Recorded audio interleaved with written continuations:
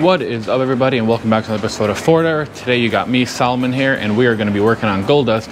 But before I tell you what we're going to do, if you guys aren't already, please click that subscribe button. Right now we are 500 away from my goal, which is hitting 25,000 by the new year. So if you guys can, please smash that subscribe button. So what are we going to do today? I am going to be taking the entire interior out of gold dust because I'm going to be using Resto Mod membrane. I'm going to be covering the whole thing. What Resto Mod is actually, let me open up a box, but it's actually a sound and heat deadening material that you kind of stick on. So, hold on, got some stuff in the way, but here we go. This is their membrane. Of course, I'm going to drop everything along the way.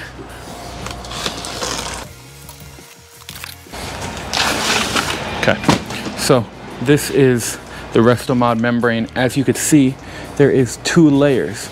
So it's got some butyl tape, I believe, then a special rubberized coating, some special aluminum, and then some more rubberized coating.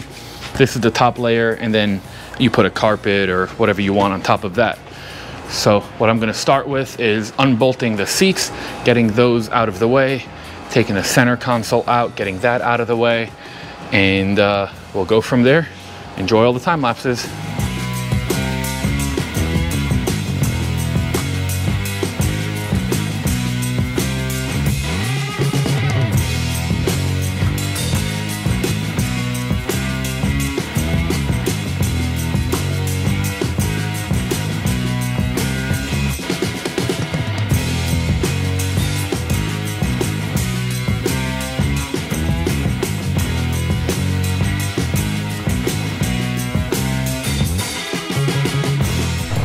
Alright, so we got the interior out with all the seats.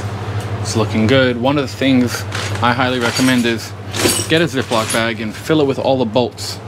Write down what it is. That way you don't misplace them. So I'm going to take the center console out now, take out the floor mats, and then take out this rubber mat and see what we got to work with. So we'll see when we start taking the center console out.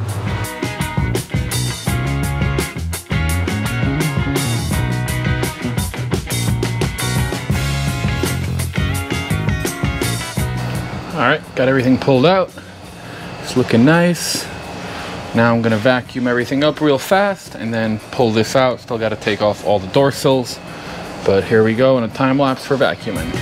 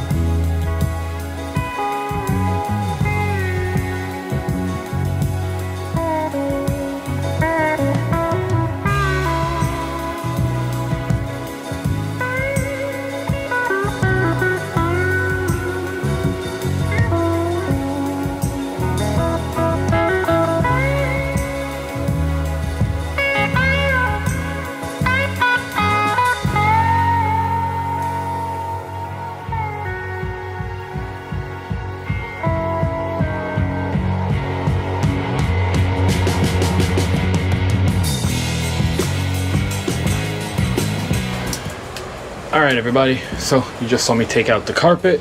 What I didn't know was they had a little bit of insulation glued down, which is a pain in the butt because now I got to figure out how to take all that off. And then they also sprayed like some sort of bed liner, and it's coming up in a lot of areas. Doesn't look like it was prepped. So I'm not sure if I'm going to leave it or if I'm going to try to take it up. But here is where I'm at so far. And right now I'm going to grab the vacuum cleaner, vacuum this out one more time, and I'll probably keep chipping away. I'm not going to record the rest of me chipping away because I doubt it's going to be anything more than what you guys just saw. So I'm going to pick you back up when something interesting is happening.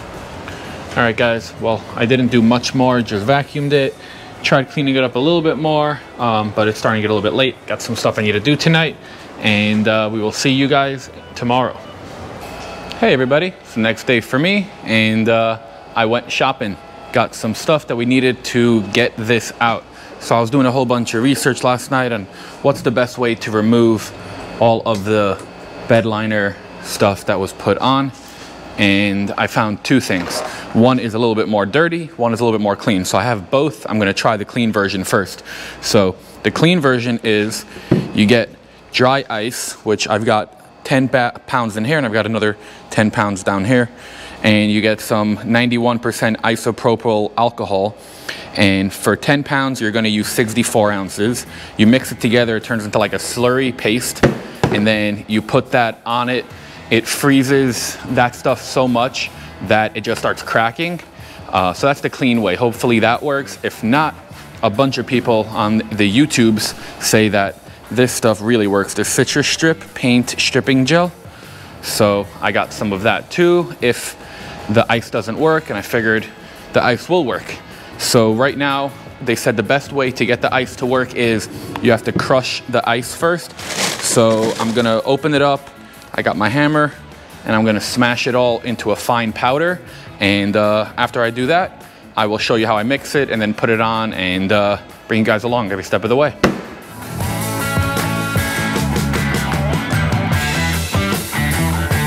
All right guys, so now that I crushed all the ice in the bucket, I grabbed 64 ounces of the isopropyl alcohol and I'm gonna pour it in there, take a mixing stick, mix it all up, get it into being a nice slurry, and then I'm gonna pour it on there. So I'm gonna show you how I mix it up.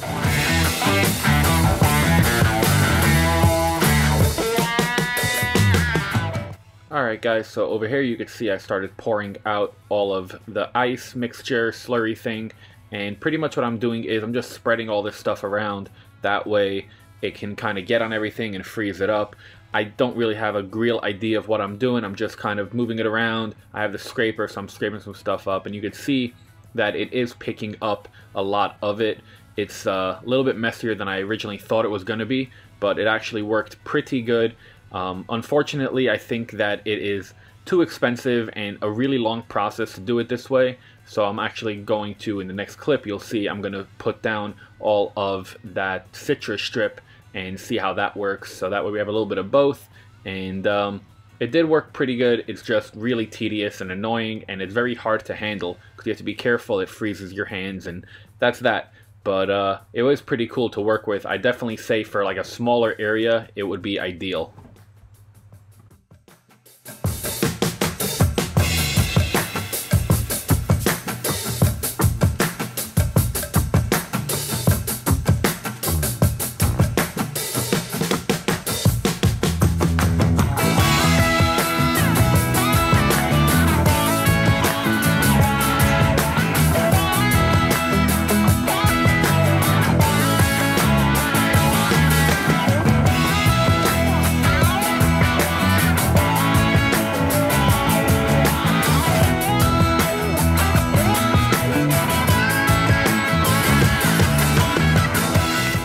Alright guys, so it's been a little bit. I basically cleaned up a lot of the floor. This is where I was focusing, was the driver's floor pan, and dry iced the whole thing, and then also used this scraper and this bigger scraper to kind of get into all the areas. And it was much more difficult than I originally thought it was going to be. I even got into these areas, and seems like the ice actually lifted the original paint right down to the primer. So I got some stuff and it just started really being a lot more difficult than I thought it was going to be. And the ice is actually kind of expensive, so just that 20 pounds was like 60 bucks. So I don't want to, based on the size, this was pretty much 15 pounds and then about 5 pounds for some other stuff, which means I'm going to need a lot, and I'm not in the mood of spending some real money on doing all this stuff. So I'm going to try my backup plan, which is using this Citristrip stuff. So what I saw is use that liberally, put it on everywhere that you want to come off, and cover it with like a bag. I did a little test piece right there. Cover it with a bag, let it just really boil and cook and whatever, and then tomorrow I come back and it'll all just be ready to peel up. So I am going to do that stuff right now. Hopefully it works out good. I plan to Ospo etch the floor, and then I was going to do the pour 15 3-step process. That way I seal down any rust or any issues that might come in the future. So I don't really care to save the factory color on the floor, which there isn't a ton of it left, but at least the floor is solid, which that's the most important thing to me. So right now I'm gonna grab some gloves and then start spreading on that Citristrip stuff.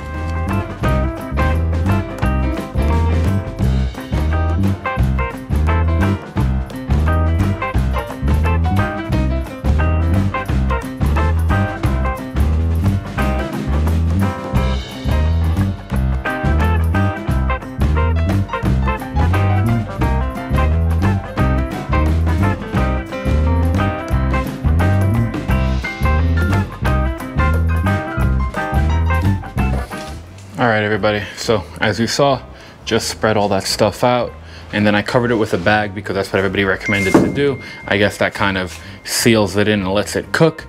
So it says to leave it for 24 hours, and let's see. So right now it's 8 p.m. I doubt I'm gonna be able to wait 24 hours, but I'm definitely gonna wait at least till tomorrow morning. So I'd say 12, 15 hours. So we will see you guys then. Good morning, everybody. Welcome back. And here we are. So seemed like it worked. So online it said that once it turns to like this white color, it means that it worked. So let's let me grab a scraper, 1 second. All right. Oh wow. Yeah, that's pretty easy right there.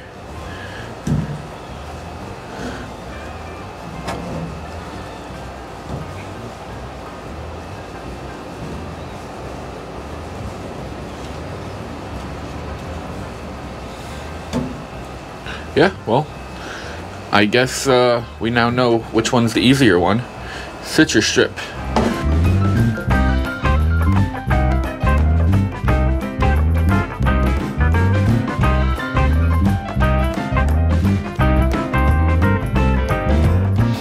All right, well, got a lot of it. Right now I'm going to go put gloves on just so that way in case I touch it. I'm gonna peel the rest of this off and grab a different mount for this camera so you guys can just see me do it and I don't have to hold it. So see you in a second.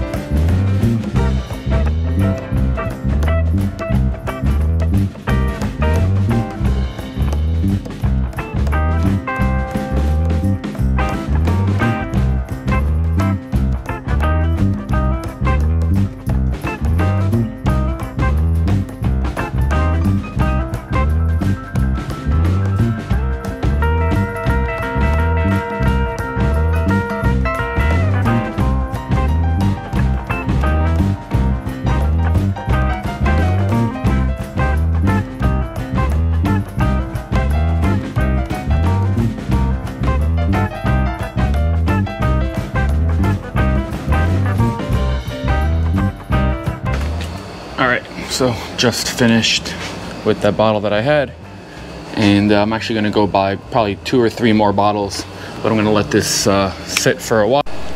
Okay guys, so it's been a couple hours and it's been fermenting. Didn't even lift that stuff up yet, but I got a couple more or 3 more of these. So I'm going to start putting it on all the other areas and then just let this thing bake all night, and tomorrow hopefully be able to peel everything and it'll be ready to start with the next process. So here, enjoy me putting more of this stuff all over everything.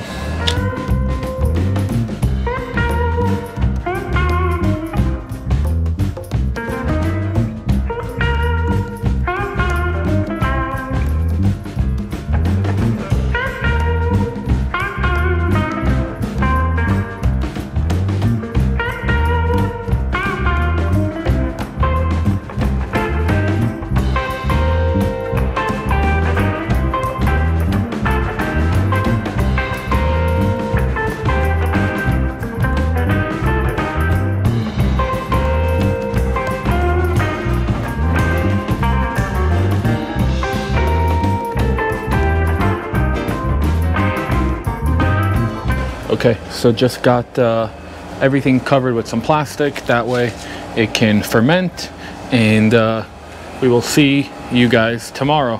So right now it's about 4 o'clock in the afternoon. Let's see what we could do till tomorrow. Hey everybody, welcome back to day 3 over here. So we got everything to uncover. Let's see how it's looking. All right, all that turned white just like we want it to.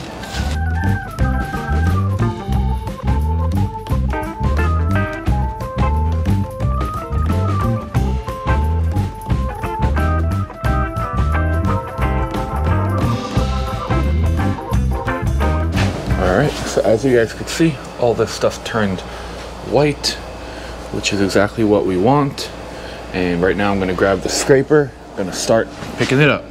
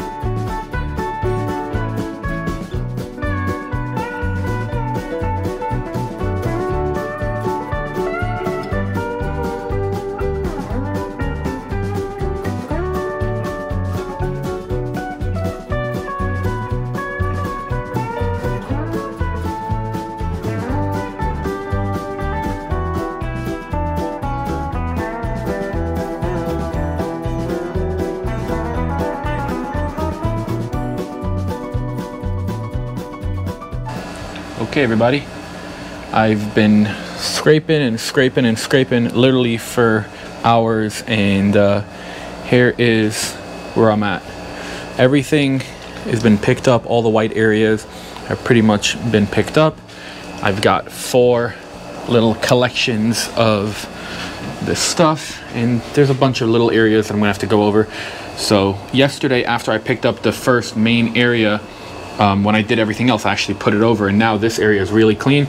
So what I'm going to do is I'm going to take all this stuff, throw it in the garbage, and then I am going to vacuum up whatever is left, and then I'm going to put one more layer of this Citristrip, just so that way it really picks everything up. And then once I finish that, I think I'm going to be finished with the shipping process. Finally, it's taken way longer than I expected it to. So right now I'm going to put all that stuff in the trash and vacuum it and enjoy.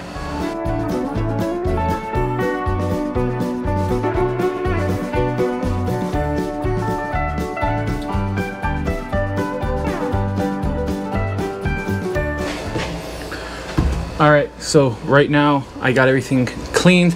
I'm going to put one more layer, cover it all, that way everything comes off tomorrow. So here we go.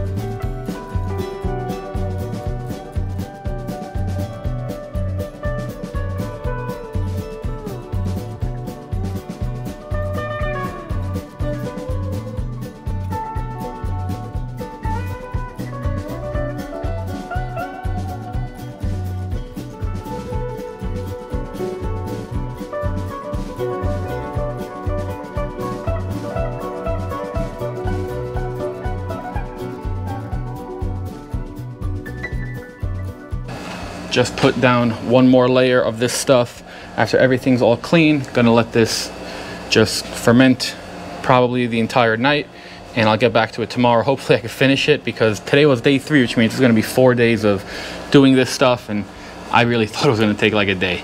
So we will see you back in the morning. Hey everybody, so it's another morning, and hopefully this is the last morning of me doing this exact same stuff. So right now I'm gonna pick up all of this and see what we got to work with.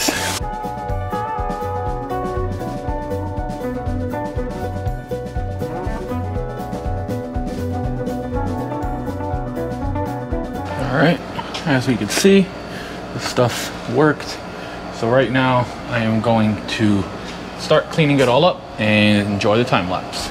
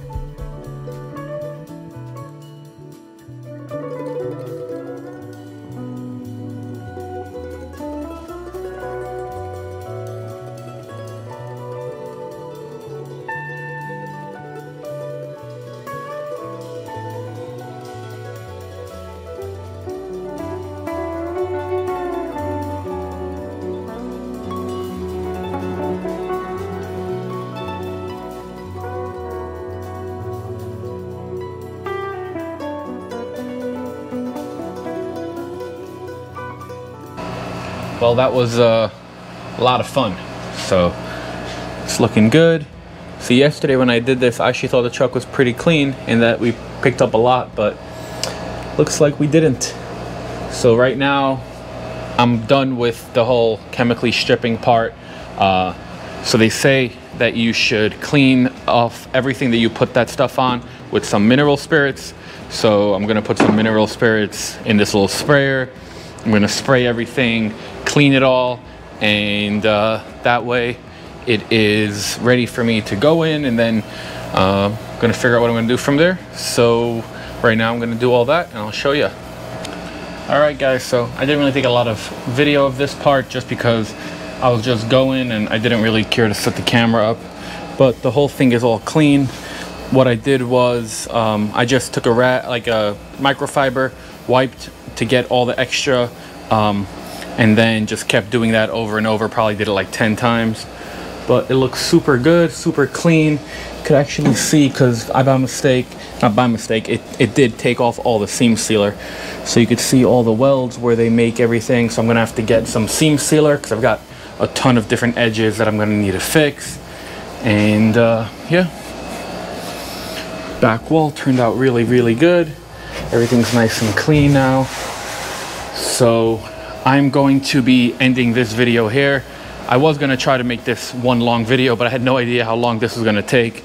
So the only reason why this took so long is because I was waiting 24 hours just about from when I applied the Citristrip stuff. So I did that 3 separate times or 2 separate times, I don't remember. But anyways, if you guys enjoyed this video, please smash that like button. If you have any questions, comments, drop them down below. Let me know what you think about this process. And if you haven't yet subscribed to the channel, it really helps us out. So please subscribe, smash that like button. And if you want to get some cool stuff like this hat or some other stuff, head over to FordEra.com. We'll catch you in the next video. But right now on the screen, you guys are seeing the new Gold Dust shirt. What I'm going to be doing is, this shirt is available for pre-order. The pre-order is going to be open from now until the end of the first week of January. At that point, I'm going to put in the order. It'll take probably 3 weeks, and then I will have all of the stuff that people pre-ordered and then extra shirts after that. So if you guys go into the description below, you will see the link to order this shirt. I'm going to, for pre-order, be doing $25 with free shipping. After the pre-order, I'm going to be going up to $30, so make sure to jump on that. And then if you guys want to get some other stuff, check it out. I've got these shirts still in stock. It's got 3 trucks on it. It's got a bump side, a fat fender, and a dent side. Got a bunch of different colors still. We got license plates. We got mugs. This is a bottle opener, we got a flask, wallets, and then tons of hats. The front is all black flat bill, green bottoms. All the patches are laser patched. The back is trucker, and then we got these cool 7-panel hats, and then I still have a couple of these trucker American flag hats. You guys head on over, forderra.com.